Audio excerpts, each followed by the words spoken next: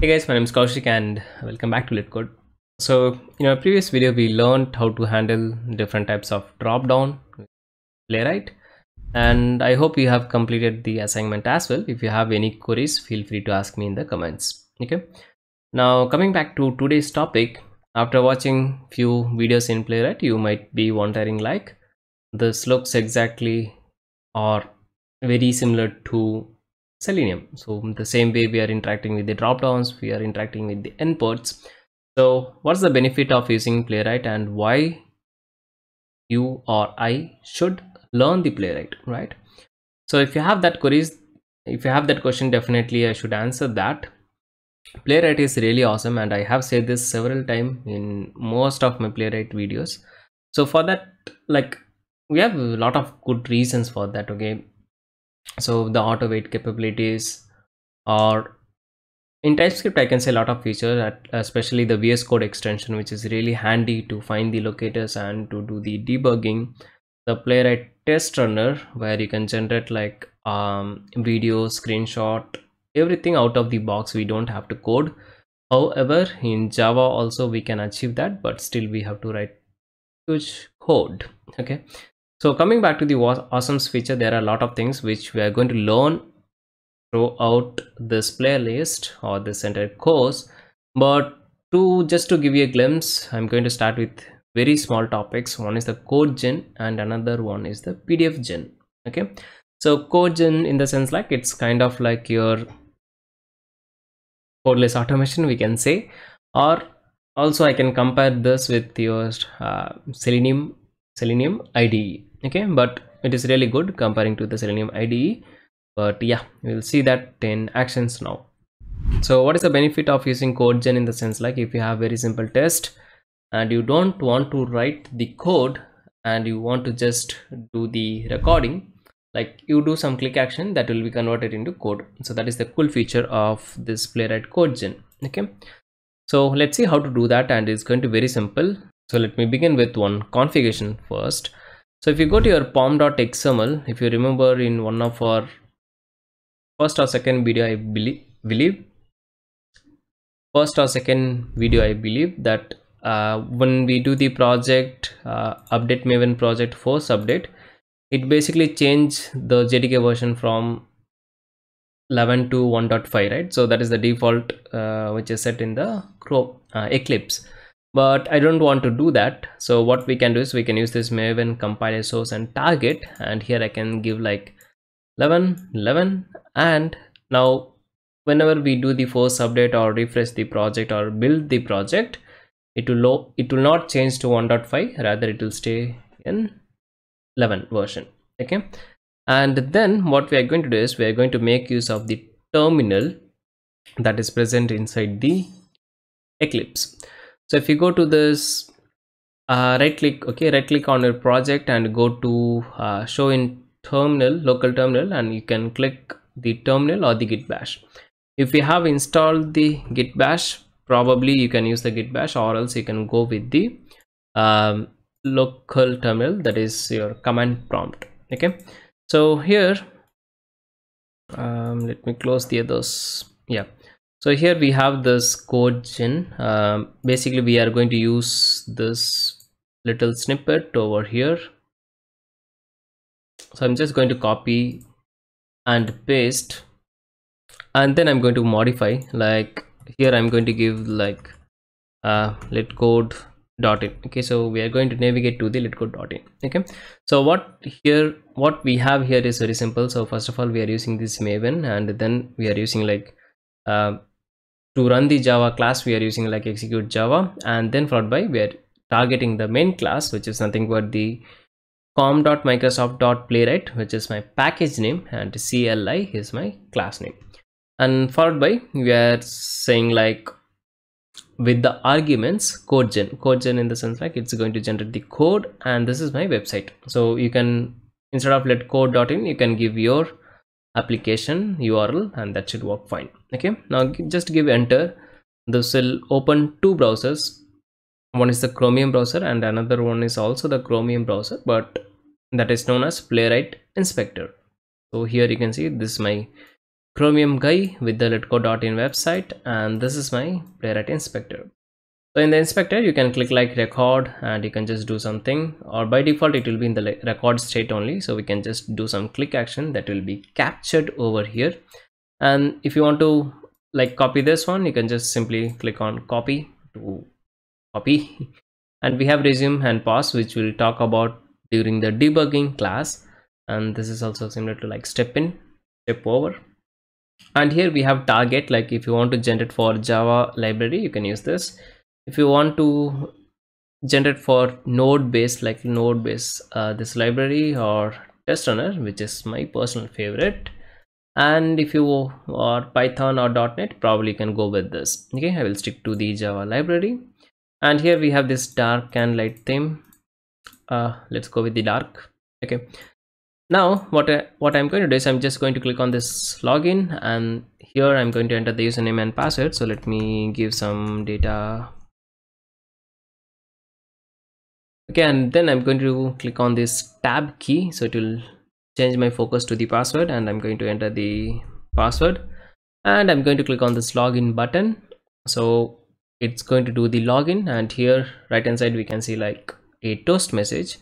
Once the toast message is disappeared, we are going to click on this sign out, and then let's go to the workspace. Let's go to the drop down, and here I'm going to select something like banana, and it says like you have selected banana.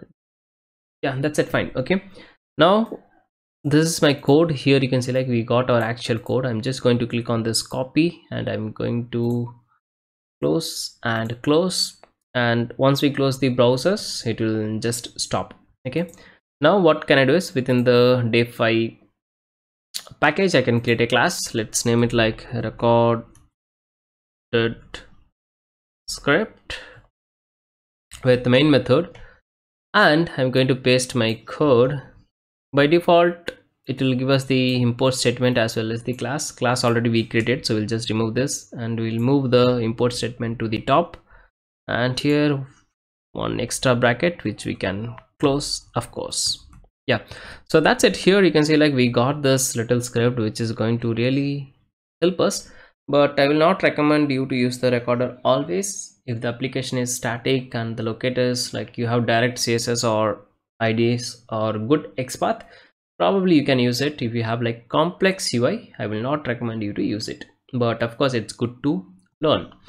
So here you can see like whatever the things we have learned already, all are here, and here you can see like we have try without catch or finally block. Yes, it works. It's a Java 1.8 feature, try with resource. If you do not know it, don't worry, you can just remove the try block and you can just write as we do in our previous video, or else do let me know in the comments. I'll probably try to cover this try with resource as well. Okay, now coming back to this, so we have done the same thing. That is what we have here as well. Only thing the new is this browser context. As I said, we'll talk about this in a separate videos in our upcoming videos. Then we got this new page, and from the page we are doing the navigate, and here you can see something like get by role, which is very new. It is introduced in the version of 1.8. so if you go to this release note, and not 1.8, 1.28, sorry, 1.27, and here you can select get by text, get by role, all these things are there, right? So yeah, this is very new. I have covered this in our Playwright TypeScript playlist. In Java, of course, we'll cover it. Since it's new, the Playwright team, like you can go with this or you can go with the locator as well. Anything is fine, but definitely we'll learn this as well. Okay, so very simple thing, just entering the, like here you can see like it has clicked on the something, and then it click on the fill, it type the data, and it, remember I have given the tab, right? So it gives like press tab and the password, and it clicked on the login name, then sign out. I mean, this is the login button. So here you can see like area role equal to button. These are, by the way, like static final variables. Yeah, and then we have this workspace, then drop down, and we have selected this drop down, which is nothing but banana. So I can go right click, run as Java application now, See the beauty of Playwright now. Actually, here in this particular login scenario, it's going to do the login and it is going to click on the sign out button. But if you see here, we have a toast message. Underneath, under that we have the sign out button.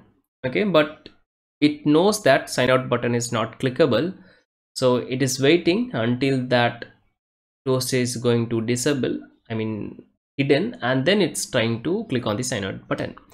But if you have done the same script in Selenium without any waits, this is going to end up in an exception called element click intercepted, element click interception exception. But since Playwright has like auto built-in waits, it just wait and it done without any exception. So that is the beauty of Playwright. One more is of course the Codegen, and we have a lot of things like this. We'll talk about everything more in detail in our upcoming videos. Now, second thing we are going to learn is how to generate the PDF file, which I don't use and I don't know where exactly we might need that, but here we have a option, so I'll just teach you that. Okay, so it is also very similar to our previous one.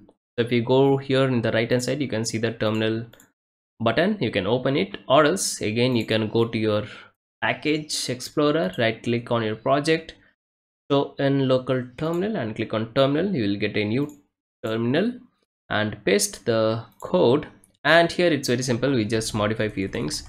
So if I want to generate the PDF as letcode.pdf, and this is my website URL, so I can give it like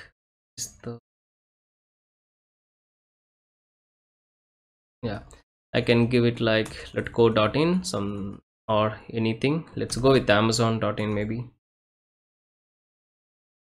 Yeah, and here the argument is PDF. So previously it was Codegen and now it's PDF. Okay, rest of the same things are very same. So I'm going to click on this enter. This will not open the browser, this will just go scrap the UI, scrap the web elements, element handles, all the layouts, and it will convert the pages into a screenshot. Only the domain, not entire website. Okay. Domain in the sense like this, only this page, not the next page. Okay, so that's it. It is pretty much done. Now if I can go to my package explorer again and right click on a project, refresh it, you will see this guy letcode.in, .pdf. So if I go and explore this, open in System Explorer, if I open the file, I can say like we are getting this Amazon website but in the PDF format. Okay, so that's it, really cool. But yeah, to be honest, I don't know where we are going to make use of this, or I have no idea. But yeah, if you have, do let me know in the comments. I'll be happy to know that. And yeah, that's it for this particular video. Okay, so I'll see you in the next one very soon. And of course we have a lot of things to learn. We'll go learn everything in a slow manner. Okay, so you don't have any assignment today because I think this is really easy. Maybe you can just give it a try, whatever I have done now. Okay, so that's it from my side. Thanks for watching. See you in the next one very soon. Ta-da, bye-bye. Take care. Yeah, let's go. I ain't the first with the curse, with the thirst that I wanna be better, not worse, man it hurts. I'm on this earth with my words and I put them all together, insert, cause I wanna have worth. Working hella hard till they put me in the dirt. Gonna go far, man, listen to my words. Gonna be a star, man, life's like a